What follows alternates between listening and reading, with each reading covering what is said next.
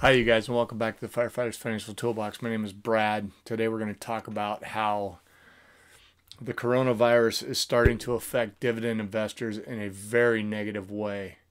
As you know, as a dividend investor, you are investing for the dividends, for the passive income, getting that dividend check, usually quarterly, sometimes monthly.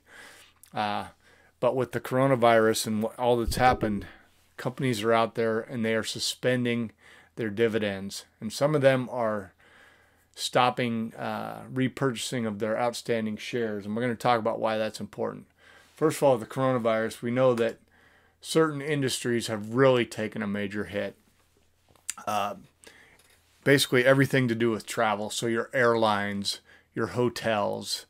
Oil prices are in the tank right now, so all of your oil companies, many energy companies are suffering greatly. But the other thing out there is restaurants. So we're going to talk about some major companies out there that are either suspending their dividends or discontinuing their stock buybacks. And then we're going to move into some that personally hit home for my portfolio and talk about why they're important. A couple of big ones out there in the airlines industry. Obviously Boeing. Now Boeing was having some financial problems previous to this due to the debacle with the programming glitch. But their stock price has gone to the point where they've suspended their dividend. Another major carrier out there, Delta Airlines. Even after Warren Buffett spent millions of dollars investing into Delta Airlines, they've suspended their dividend. Some big hotel chains out there, Marriott, for example, Marriott International has suspended their dividend. Let's talk about some restaurant chains. Bloomin' Brands, company that brought you Outback Steakhouse,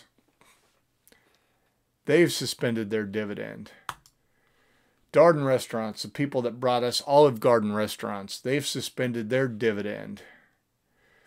What about stores? Big stores out there, Macy's, big national brand, their dividend suspended.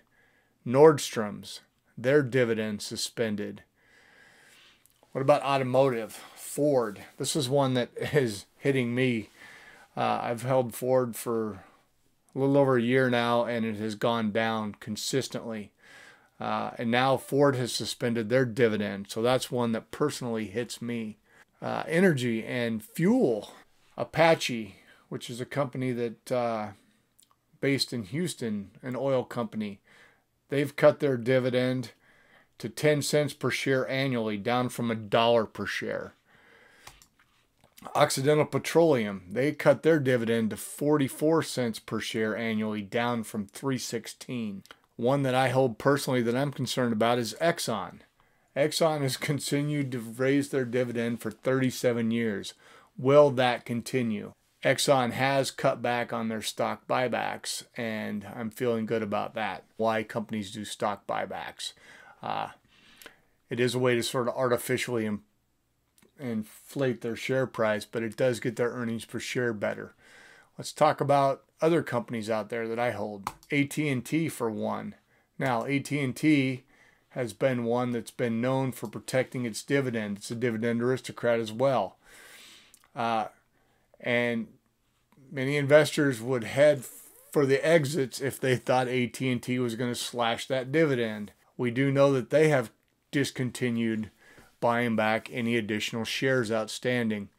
Other companies I hold personally in the banking industry, JP Morgan's, Bank of America. Now both of those are sort of smaller holdings, but they've stopped stock buybacks so that they can save some money. They can continue to pay that dividend.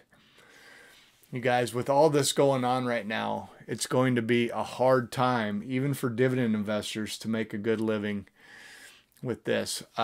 Every sector out there is affected by the COVID-19 pandemic.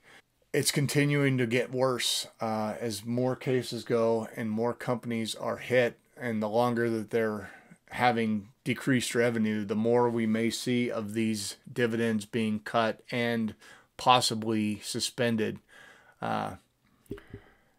Dividend investors, We've always thought of that as a pretty passive, easy way.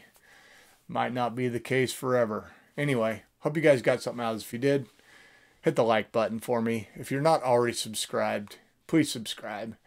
All right, we'll see ya.